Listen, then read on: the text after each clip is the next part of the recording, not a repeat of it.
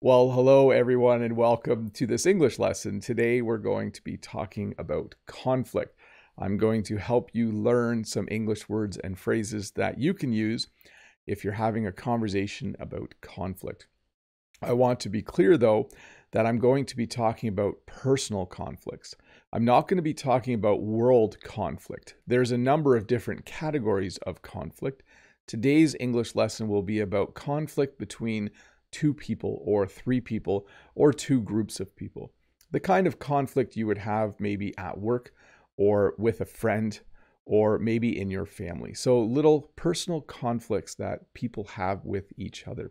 So anyways, once again, welcome to this English lesson about conflict. I maybe should have made the title personal conflict, and we'll get started right now.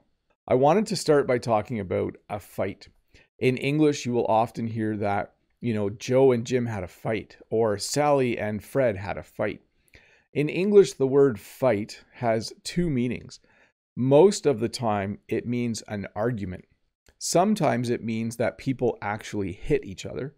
But most of the time, in a casual English conversation, if you say that someone had a fight, you mean that they were arguing.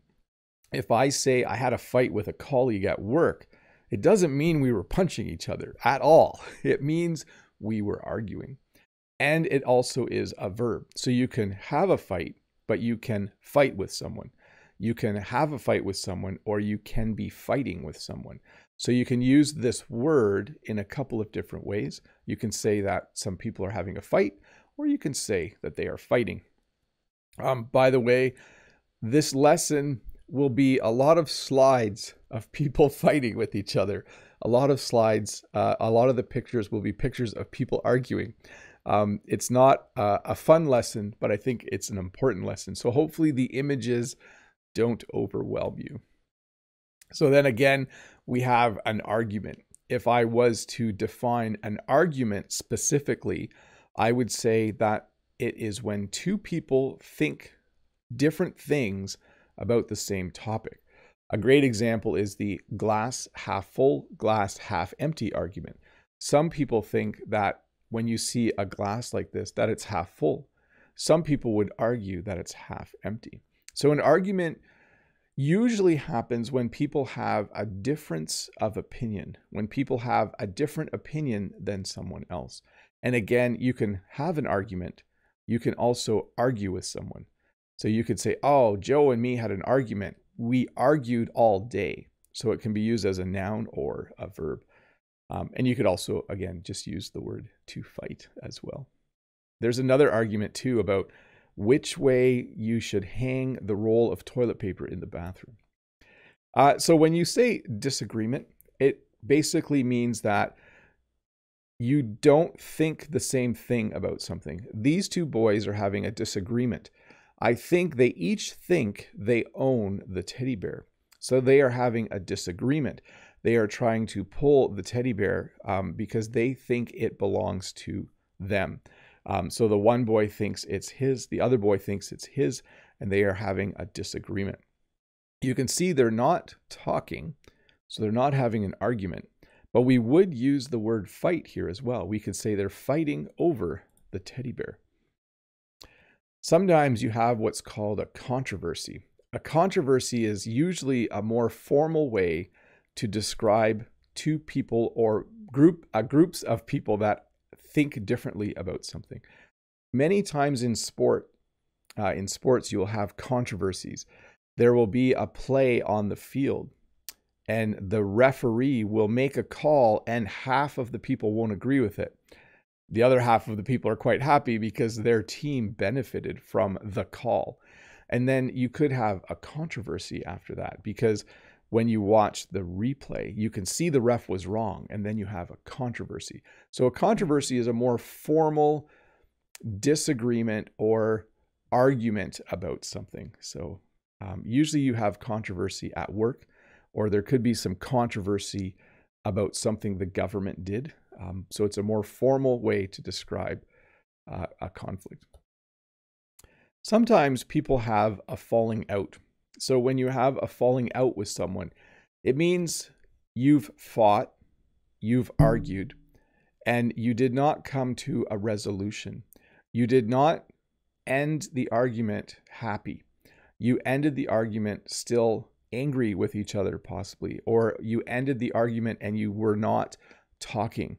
When you have a falling out with someone, you walk away from the conflict and usually you don't talk very much anymore. Or maybe you just, what we say in English, exchange pleasantries every day. You say hi when you see them, but you don't really talk to them anymore. So sometimes people who are dating will have a falling out. Sometimes friends will have a falling out. They'll have an argument about something and then they won't talk anymore. It's always a sad thing. We have a couple different words for arguing and fighting. And one of those words is spat. You can have a spat with someone. This does not have a verb form. You only use it the way I just used it. You can have a spat with your husband or wife. You can have a spat with a friend. When you have a spat with someone, it means that you are definitely not getting along. I'm doing this a lot. I think this means fighting. This is my hand signal for fighting. But when you have a spat with someone, it means that you are having an argument or you are having a fight. A good example sentence would be, my brother-in-law and sister-in-law are having a spat right now. They are arguing and fighting about money. They're having a spat. So just another way of describing an argument or two people not getting along. When it gets bigger, when a disagreement between people or a group of people gets bigger, you sometimes use the word feud, that they're having a feud. And the verb form would be feuding. You know, they are feuding with each other. This means that there's not just one disagreement, but there's ongoing disagreement between two people or two groups of people. So maybe two cousins had an argument about one thing, and then for years they have been fighting and arguing about different things. You would say that they are feuding or they're having a feud. Bickering is kind of a small way of a small description of an argument. When people are bickering, they're just kind of saying short little sentences to each other, and if they're really upset. So bickering would sound like this. Let me see. Here's a good one. Sometimes in our house, the milk jug is empty. The pitcher of milk in the fridge is empty, and my kids will start bickering, and because they're trying to figure out who drank the last bag of milk. Milk comes in bags, and we put it in a pitcher. I'll explain all that later. But they'll bicker. They'll be bickering because they want to know, well, who drank the last bit of milk and didn't replace it with a new bag of milk. So bickering is like a small, we would almost say petty argument. When something's petty, it means it's not really important. So bickering. It's not nice to listen to other people bicker. Bickering can be kind of annoying if you're not the one doing the bickering. Here's a good one. So in English, we will sometimes say that two people butt heads. They're going to butt heads if they see each other today. When you butt heads with someone, it means that you both have a very strong opinion about something and you aren't afraid to say it. Sometimes people will work with other people and they butt heads a lot. One person at work thinks a project should be done a certain way and another person thinks it should be done a different way. And whenever they work together, they butt heads. I think this phrase comes from, if you watch sheep fighting on a mountainside, they will butt heads. Sometimes animals actually hit their heads against each other. But in English, if you were to describe two people who don't work well together and who often argue, and usually at work, you would say that they butt heads a lot. So quarrel is just another way to describe a small argument between two people. When people are quarreling, it means they don't agree. It means that they are talking to each other, maybe in a mean way. Maybe they're not just quarreling, they're also insulting each other. But when you quarrel with someone, it's just another word for argument.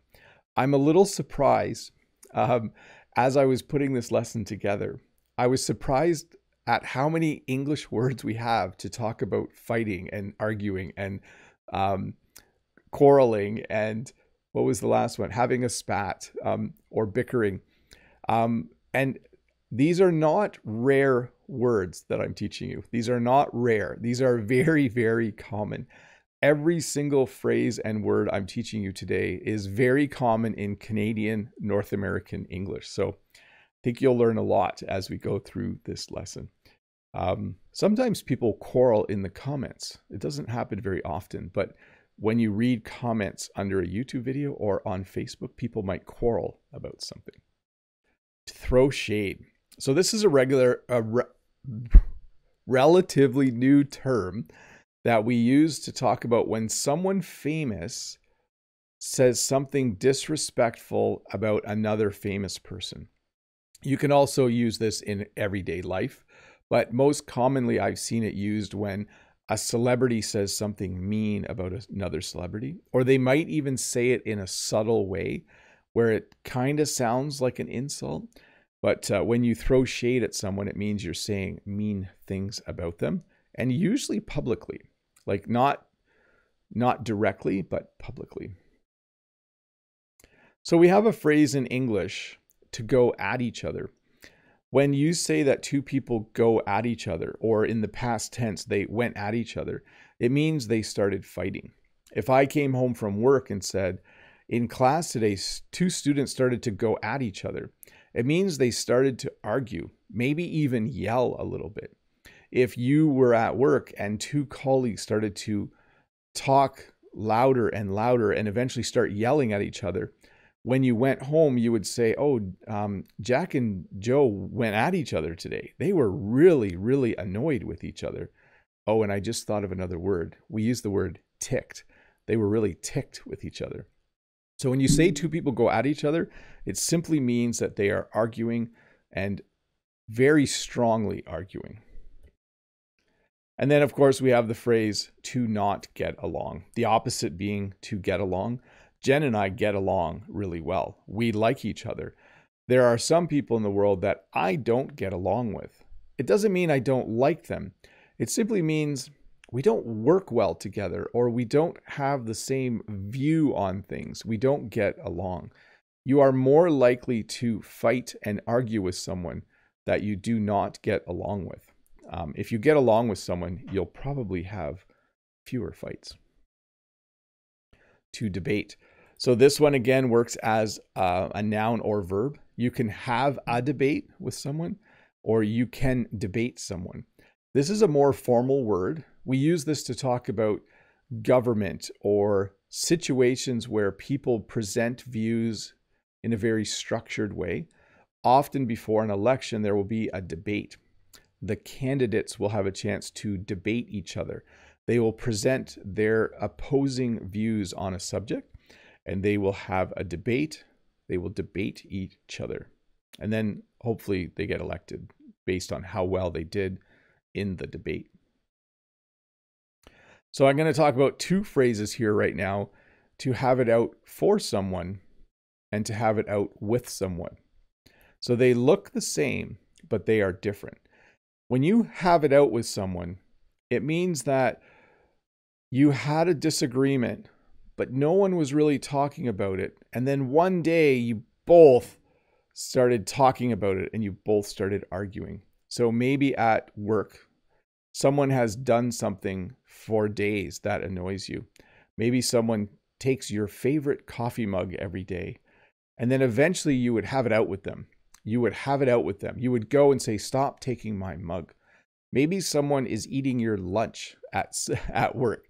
You bring a lunch and put it in the fridge, and someone eats it every day. When you find out who is eating your lunch, you would have it out with them. So basically it means that you have a conflict where you explain why you were upset.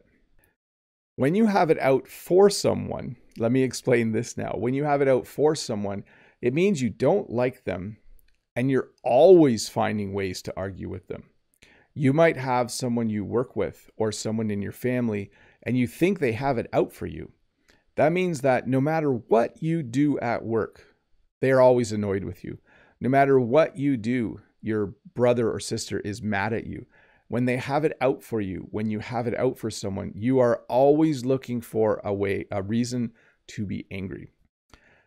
Backhanded comments. So backhanded comments are kind of funny. A backhanded comment is a comment where you're saying one thing and it might sound nice, but it also is very critical. I'm trying to think of one. Like if someone said to you, you're very beautiful from a certain angle. So they're saying that you're beautiful from a certain angle, but they're also kind of saying you're not beautiful from a different angle. So if someone said to you, oh, you have a very beautiful profile, like the side is very beautiful, they might also be saying that when they see you from the front, you're not beautiful. So a backhanded comment can lead to conflict. Passive aggressive. So when someone is passive aggressive, they avoid conflict, but they don't make the situation better. They actually do things to show their annoyance, but they're very passive. A good example would be this. If you don't like your boss, some people might go to their boss and explain what they don't like.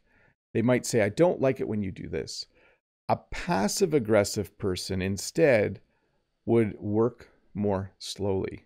A passive-aggressive person might steal little things from work. A passive-aggressive person would show their annoyance by not having a direct conflict. So they might do what I just mentioned. The classic example would be someone's annoyed with their boss, so they work more slowly. So they're being passive-aggressive.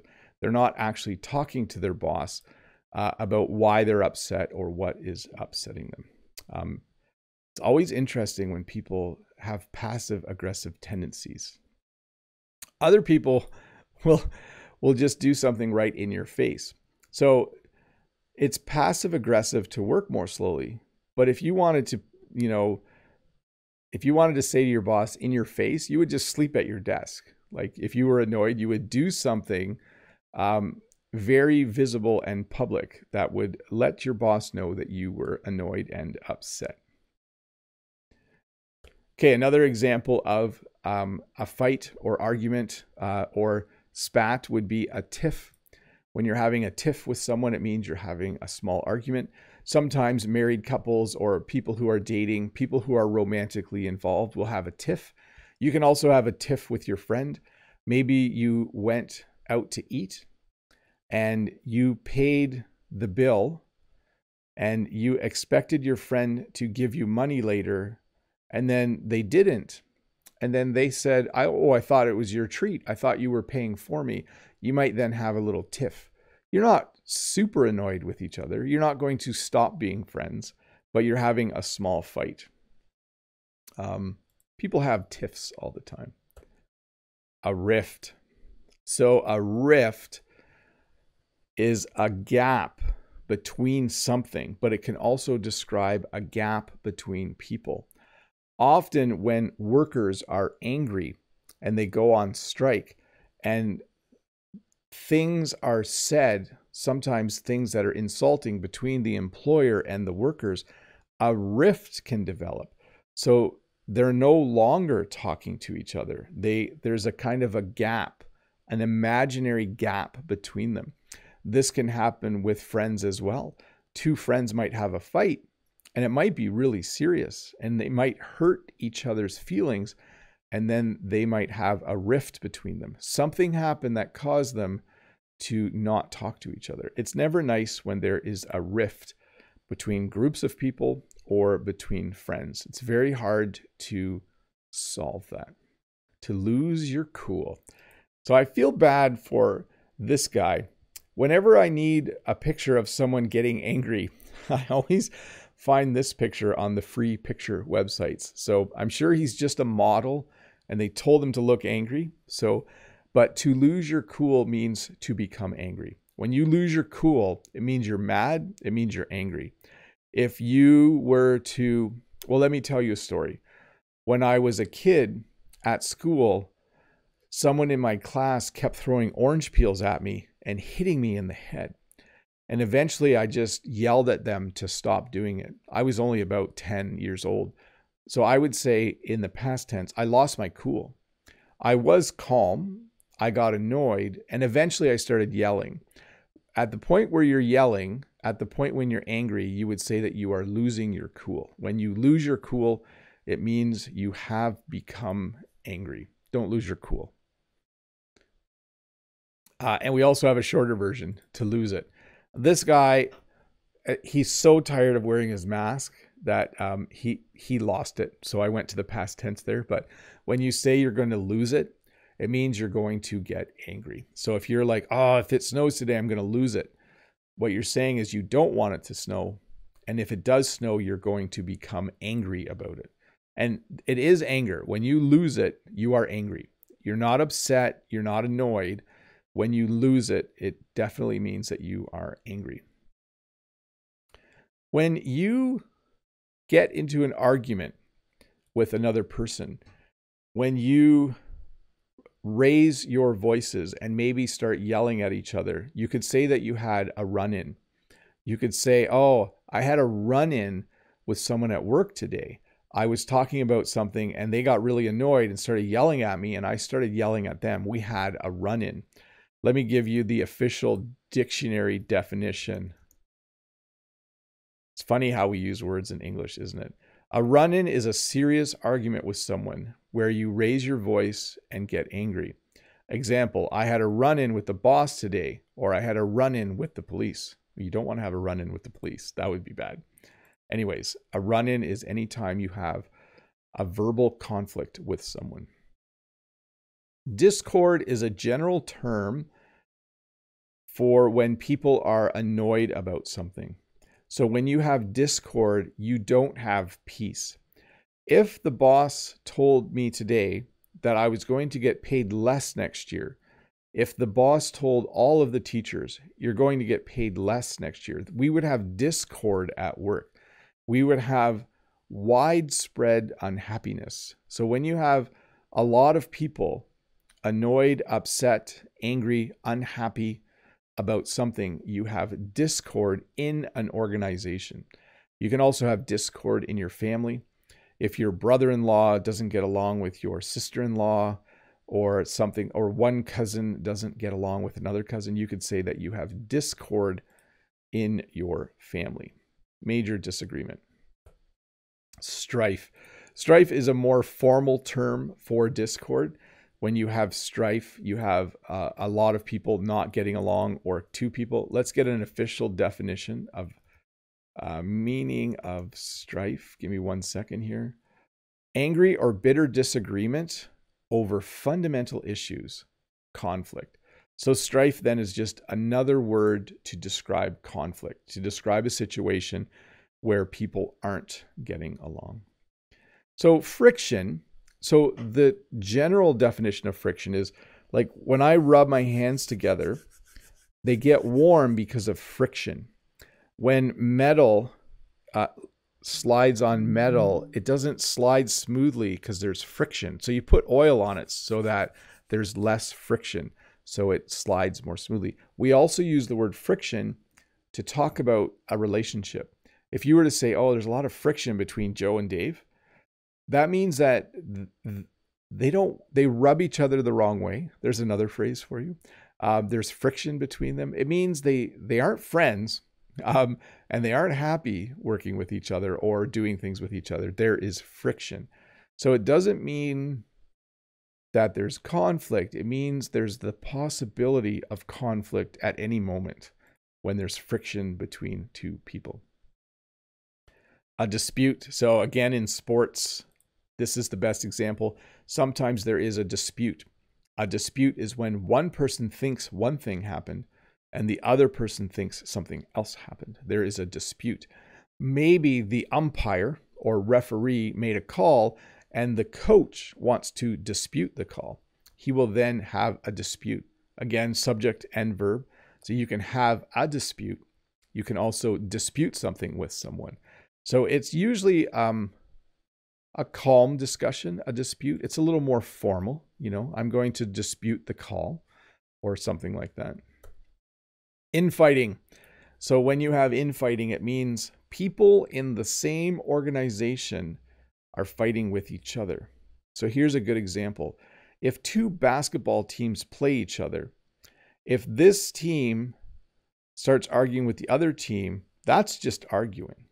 But if this team starts arguing with each other and starts arguing with their own coach, that's infighting. If you have a business and all of the employees are fighting with each other, that's infighting. If you have a family where brothers and sisters are fighting, you can say, oh, there's a lot of infighting in that family. So infighting simply describes fighting in a group of people who shouldn't be fighting, probably in an organization, family, or a team infighting. Squabble, just another word for arguing. Again, a lot of pictures of people arguing, a lot of pictures of people not getting along. A squabble is simply another way of describing people who are arguing. I had a squabble with my friend. We were squabbling. I don't know if I use it as a verb very often. I would definitely say I had a squabble. So we have another English phrase, a shouting match. Sometimes an argument is civil. When you say something is civil, it means it's polite. You can argue with someone in a very polite way, where you take turns talking. This person says what they think. This person says what they think. And you have a nice conversation. But sometimes it turns into a shouting match. A shouting match is anytime two people are arguing and they start talking louder and louder and they start yelling, and then they don't even take turns talking. They're just yelling at each other. They're both just yelling to see who can yell the loudest. It's a shouting match. I have only really seen this with children.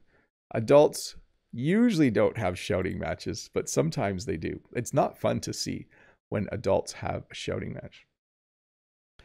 A scrap. So when you use the word scrap, and there is a verb too, to scrap, it means fighting.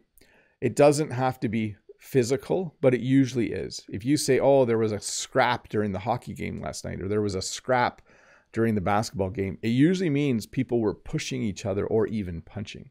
By the way, it's rare in basketball for people to have a scrap, but it's pretty common in hockey. And we also have a slightly more formal term, an altercation. So an altercation can mean people yelling at each other. It can also mean people physically fighting with each other. And then to clash. So when you clash with someone, it means you're fighting. You might recognize this word if you ever played the game Clash of Clans. So a clash is another way to describe a fight. Sometimes people just clash with each other. They don't get along. They argue. They fight all the time. They clash way too much.